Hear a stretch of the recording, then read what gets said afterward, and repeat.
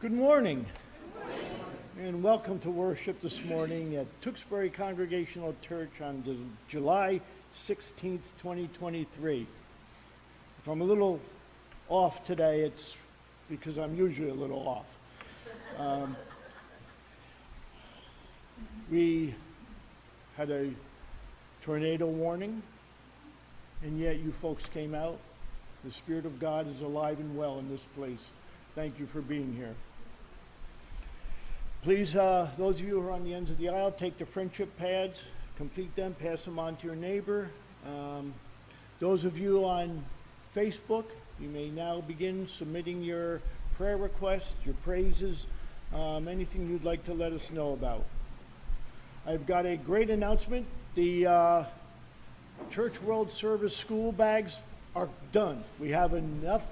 They're all complete. I get a big thumbs up from Carolyn. So thank you all who have contributed to that ministry. We will be celebrating our Galilee Cafe on Tuesday with hot dogs, hamburgers, various salads of all sorts, and desserts. So at that time, we will also be honoring and really celebrating Sven Heibert's citizenship. So please come, and you may want to dress appropriately for someone who's becoming a citizen. Our Bible study continues with a new session. We're starting a new session on Jesus' statements of I am, who Jesus says he is. So it's a great study. Please come Wednesday night starting at 6:30 for fellowship. The study starts at 7. Our second service is today, so those of you who feel you'd like to come or need to come, we will be here. And in between, we will be serving iced tea, cookies downstairs. There are also bagels from Perfectos that you can take with you. So please enjoy for a time of fellowship after the service down in the vestry. We won't go on the lawn. Thank you. And let's continue to worship our Lord Jesus Christ.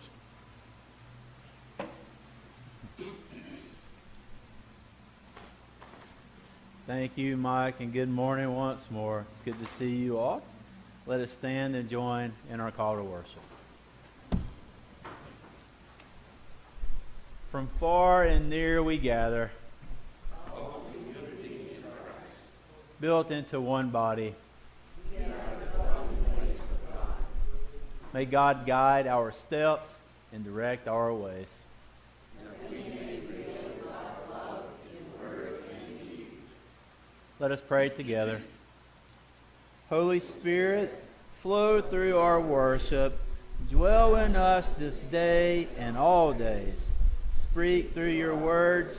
Breathe into our thoughts and gather us together as one community of faith. Build us together on the foundation that is ours in Christ Jesus, our cornerstone. Flow through our days that we may be reflections of your presence. In your holy name we pray. Amen. And now let us sing hymn 23 together. All creatures of our God and King. 23. Hallelujah.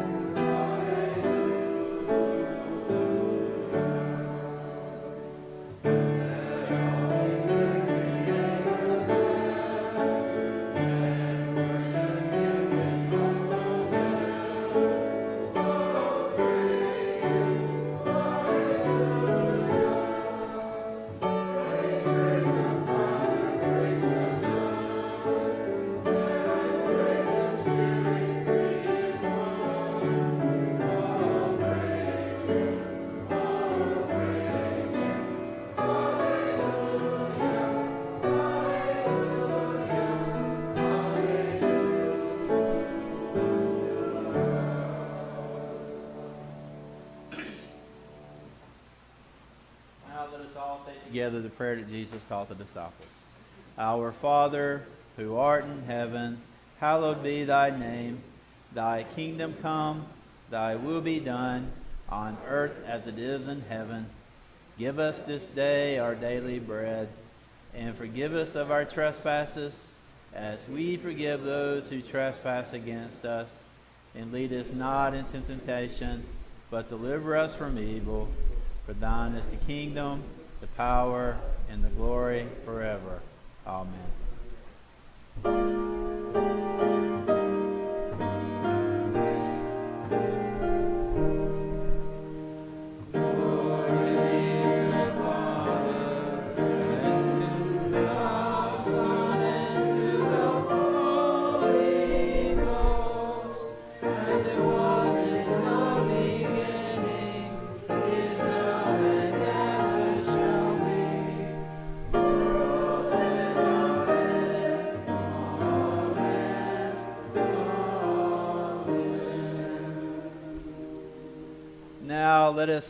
Now let us remain standing. Let us pass the peace of loving God who's one another. Pass that peace.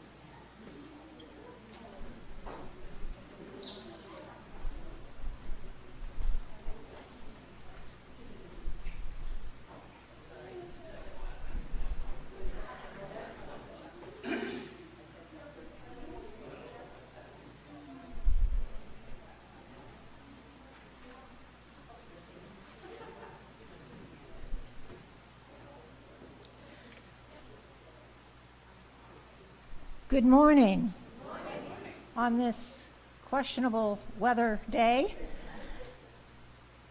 I will be reading the scriptures from Romans 8, 1 through 11. But first let us pray. Christ is our peace, reconciling us with God and with one another. In our very lives, Christ dwells, full of mercy and grace to draw us to the heart of God. Help us understand this in the reading of your word. Amen.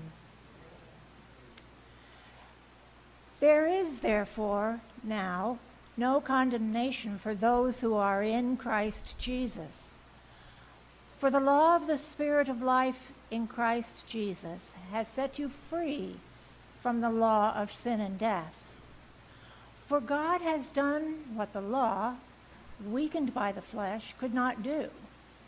By sending his own Son in the likeness of sinful flesh, and to deal with sin, he condemned sin in the flesh, so that the just requirement of the law might be fulfilled in us, who walk not according to the flesh, but according to the Spirit. For those who live according to the flesh set their minds on the things of the flesh, but those who live according to the Spirit set their minds on the things of the Spirit. To set the mind on the flesh is death, but to set the mind on the Spirit is life and peace. For this reason, the mind that is set on the flesh is hostile to God. It does not submit to God's law. Indeed, it cannot. And those who are in the flesh cannot please God. But you are not in the flesh. You are in the Spirit, since the Spirit of God dwells in you. Anyone who does not have the Spirit of Christ does not belong to him. But if Christ is in you, though the body is dead because of sin, the Spirit is life because of righteousness. If the Spirit of him who raised Jesus from the dead dwells in you, he who raised Christ from the dead will give life to your mortal bodies, also through his Spirit, and dwells in you. This is the word of God for the people of God.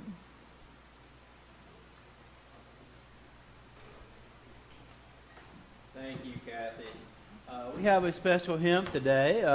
Linnea and her Lutheran roots has recommended that we sing this. And just to let you know, there were 4 churches that came together in our history, and one of those was the Evangelical Lutherans. So we have that part of our history. If you would, please stand. We're going to sing from the screens only. Lord, let my heart be good soul. Let us sing together. So I'll sing the song through once, and then please join me the second time through.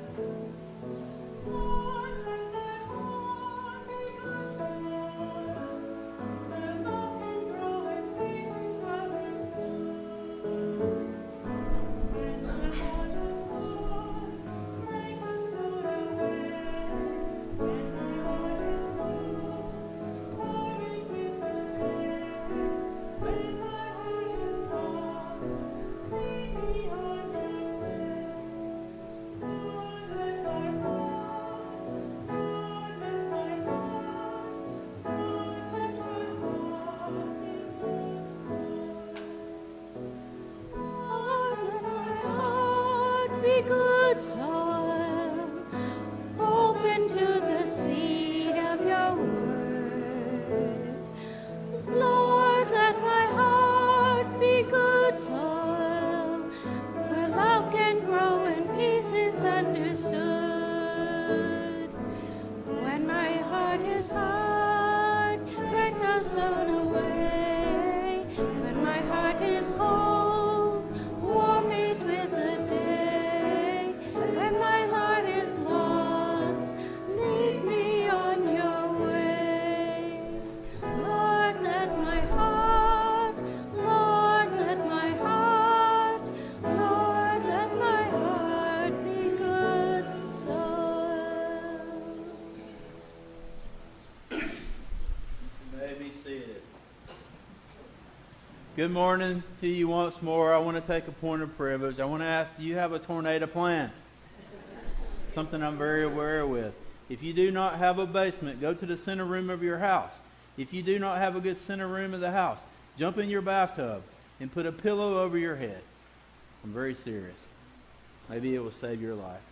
A good friend of mine, Edie Fuller, I was her pastor. A tornado came right over her house, and she jumped in her bathtub. And guess what? It was the only thing left.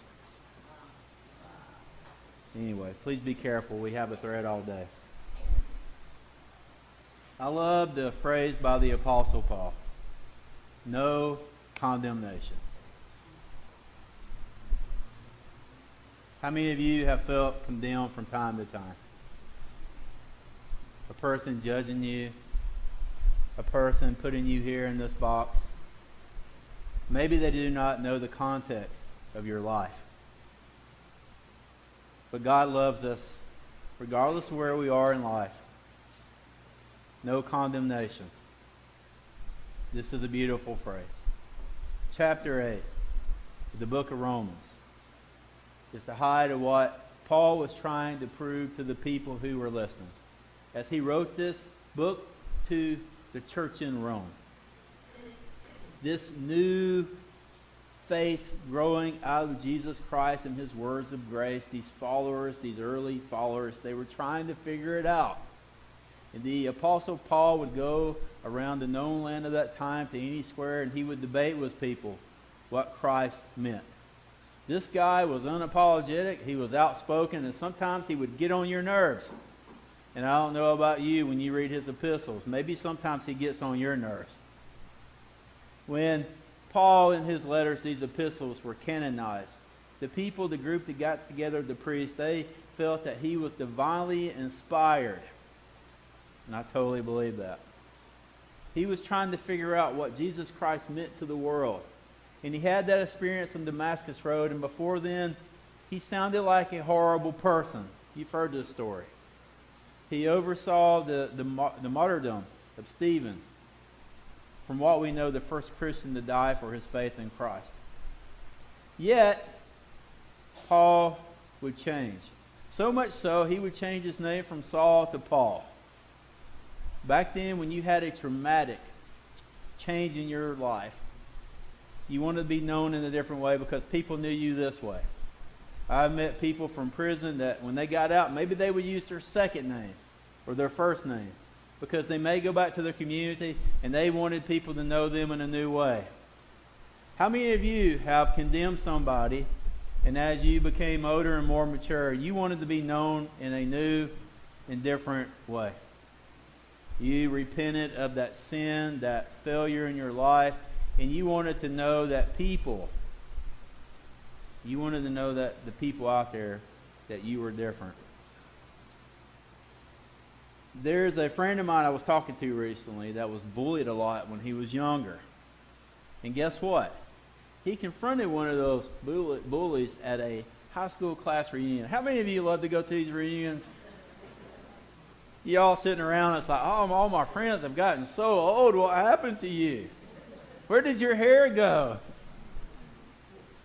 He confronted this person. The person didn't remember.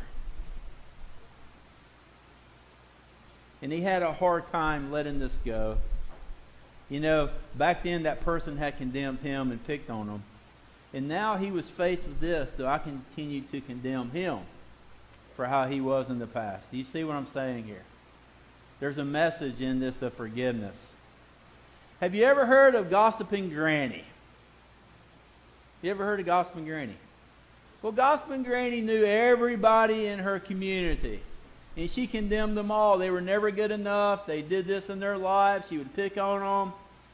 Ever had anybody like that in your community or somebody you know? Maybe even in your family. Well, one day she came upon some magic soup. This is not my story. And she ate the soup. And in the future, guess what happened? Every time she started to gossip, she would speak in incoherent words. She would say this, and it would come out, like that. And she couldn't condemn anybody anymore. Poetic justice? I don't know. You know, the Apostle Paul, in other parts of his epistles, he compared our words of condemnation and our fights to like banging cymbals. How many of you love banging cymbals? It's okay in a marching band, right? But what about if I was in here banging two cymbals together? You would want to leave. I remember one of the churches I pastored, I wanted to exhibit this. So I brought a pot from home and a wooden spoon. And I started my sermon by doing this. This church didn't like anything like that. They did it, but anyway, the point is clear. If I got up here and did hellfire and brimstone and condemned you to hell, contrary to the words of God and the grace that we receive, would you listen to me? Would you shut me out? That's what happens with judgmental people that condemn others. And here is the Apostle Paul taking the lessons of Jesus Christ. Back then it was an oral tradition. The Bible had not been canonized.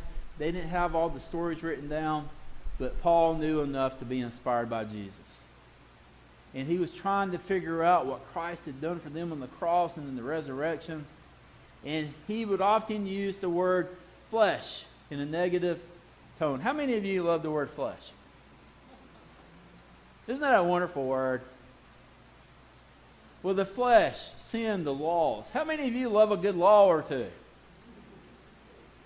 You know, I got this theory. I haven't heard scholars say this, but here's my interpretation. When the Jews came home from Babylonian captivity, they had continually, many ways, betrayed God. The prophets would cry out, don't do this, don't turn from me. And then some invader would come from a foreign land, and guess what? They were in captivity. And I'm guessing when they returned home, they wanted to do it right. How many of you want to do it right in life? How many of you want to live by the teachings of Jesus Christ, fully, embracing it, where other people see Christ or you? So they wanted to take these teachings from the Mosaic laws, and they wanted to do it right this time. They did not want to fail God. So they came home. They rebuilt Jerusalem and the temple. They rebuilt their lives. They wanted to do it right. But you know what happens? There's laws and rules. What happens? Sometimes we put them before God. And I'm pretty sure that's what Jesus was preaching against. How we take something because we think we're doing it right and we become self-righteous. Self-righteous. I don't want to be self-righteous, but from time to time, I become self-righteous. So I'm definitely not judging you. I hope I'm not judging myself. I'm saying, hey, Jesus, help me and clean me of my biases, my implicit biases. Make me whole and new so I can see people in a new light. Don't let me go there. And they were there, and they had these rules. 613 of them. This was their law. This included the 10 Commandments. Have you ever heard of those? These rules that they were called to live by. But sometimes the rules become bigger than what we're taught, God's grace in Jesus Christ. So here's Paul building this case, and he gets to the climax of the point. This is the thesis of his paper. There is no condemnation in Jesus Christ. If we go to the end of chapter 8, do you know what he's going to say? I believe it's verse 31 in this chapter. There is nothing that can separate us from the love of God. And if that's good enough for us, isn't that good enough for other people? Now, condemnation has hit really home with myself and my family. My parents were up the week before last, and guess what? We went on the Boston bus tour. And it was hot and humid. And we made a mistake of doing this during rush hour. It rained. A tropical rainstorm. Where am I? I felt like I was in Florida on the coast. So we're riding around. You know, there's Paul Revere's house, and you drive right by. It takes about a minute, and then you go over to the U.S. Constitution. I did not know there were 4 of them, but there's only one left. They've taken real good care of it, by the way. And you ride around, and you see the Bunker Hill Monument. These are all cool. There's a lot of history here, right? We've been around a lot here. So we're riding around, and we had my Lainey with us. And she was so excited. She'd never been on a bus like this, and she was making her happy sounds, and her eyes were wide open. She could hardly contain herself, and she was having a good time. And then there was this lady sitting over to my right that complained the whole time. Didn't understand. Thought we were bad parents. And when we got off the bus tour after 2.5 hours of that heat and humidity, our little Lainey was still excited, and that woman says, oh man, the tour's over, and she finally settled down. These are things that we live with from time to time. Why is it so easy to condemn people? Do you have a few rules and laws in your life that people must live by? And what happens when they don't do them? This is contrary to Jesus Christ. The Apostle Paul figured it out right. He was figuring out what Jesus did on the cross, and he says simply, there is no condemnation. No condemnation. There's no room for gossiping grannies. There's no room for our condemnations in our life. Now, we may feel a certain way. We may totally believe that. But does that come before the love of God? for us and for others. Man, we need that today. We need it more than ever. We need to quit listening to this outside world with all its clamor, promoting division. Kind of fleshly, isn't it? I want it my way. But that's contrary to the teachings of Jesus Christ. The Apostle Paul was preaching salvation to all people. Say all. Can you say it like me, a Southerner? All. Not just a particular group that thought they had it right. I'm not picking on the Jewish people. It wasn't all of them. It was those in authority. Because the rest of the people felt just as well. I'm guessing scholars say 90% of them. That's a lot. That's a lot of people to put in a box. This message is for all people.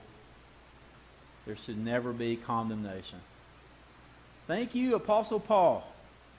With all your theology that's created so many denominations, I wish we could stop at this one and hear that he was inspired by Jesus and his words and the power of the Spirit that he talks about as well to guide us all. If that Spirit is in us, may the Spirit lead us to a time and place where there is no condemnation of others. In the name of the Father, Son, and Holy Spirit. Would you pray with me? Great and wonderful God, we thank you for this challenge for Scripture today. The Apostle Paul, he got it right. There is no condemnation in you. There is nothing that can separate us from the love of God. And may that be the same for our neighbors. May we never condemn. May we spread your grace and love. May we be your light. And may others know that they are loved. For all the people out there that feel alone in darkness, may we as Christians give the good news to them, to let them know that they are not alone, that we are there for them, and that you definitely love them. In Jesus' name we pray. Amen. And now it's time for our prayer request. Susanna is going to come forward and lead us.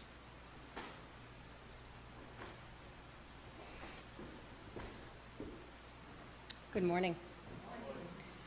I'm asking for prayers for 2 newborns and their families as they heal from surgery and illness. Sue Bradley is asking for prayers of thanksgiving that Kate's surgery went well. And continued prayers for Jeffrey as he heals, and we hope to see you soon. Are there any other prayer requests? Yeah. Yes, Robin. In my hometown of Ludlow, Vermont, which is, had this severe flooding, and the street we lived on is totally washed out. So Robin's asking for prayers for her hometown in Ludlow, Vermont, that has had extreme flooding, and her street that she lived on has been completely washed out. So prayers for all those people up there that natural disaster and flooding recedes. Let us be in the spirit of prayer.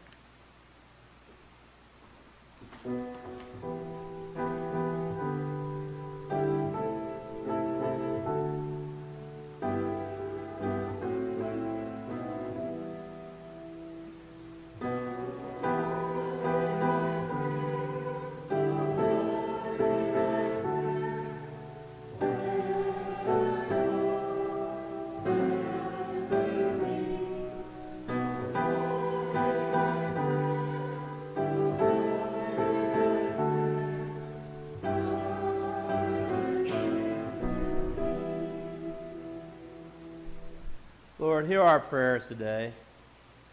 Thank you for your word today, a challenge to us to remind us that we are not condemned, that we are loved. There are no rules or laws that separate us from that love because of what Jesus has done for us through his teachings, through his death, and most definitely through the resurrection. We lift up the names of those prayed for today, O God.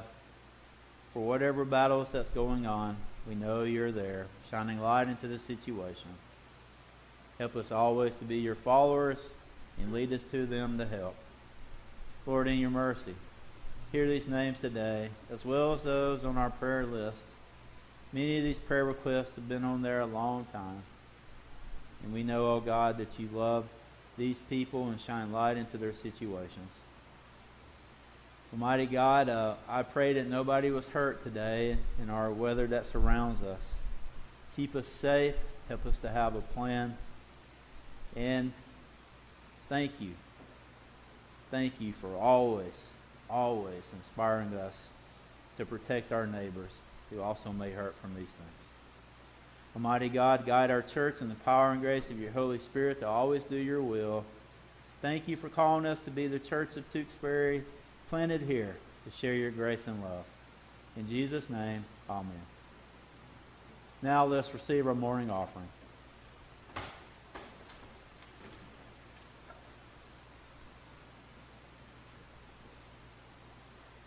Gracious God, we thank you for the offering this morning, provider of all things, so much abundance. Let us share with you now. Let us give to glorify you. May we use this offering so others will know the name of Jesus. May we use this offering in service to you this day. Amen.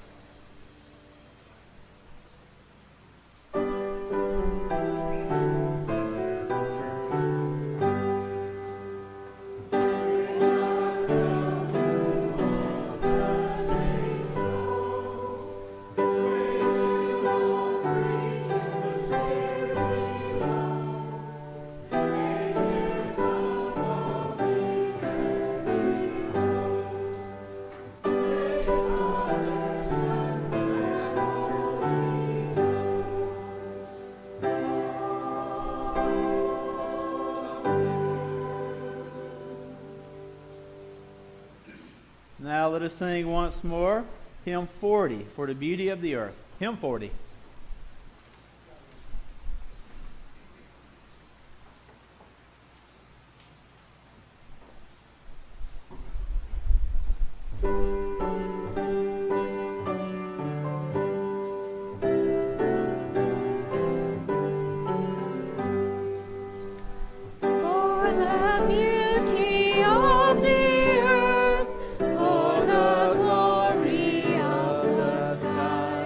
For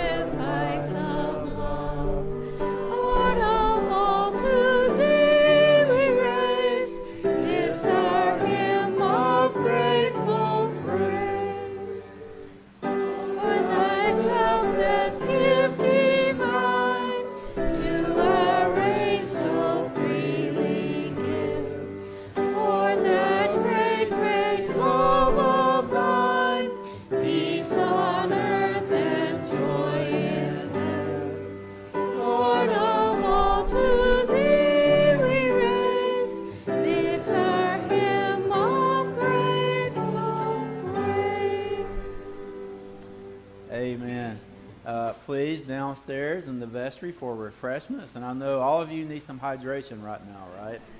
And do not forget that next Saturday, here in the sanctuary at 10 a.m., we will meet and celebrate Sue Appleby's life, our dear friend that we miss.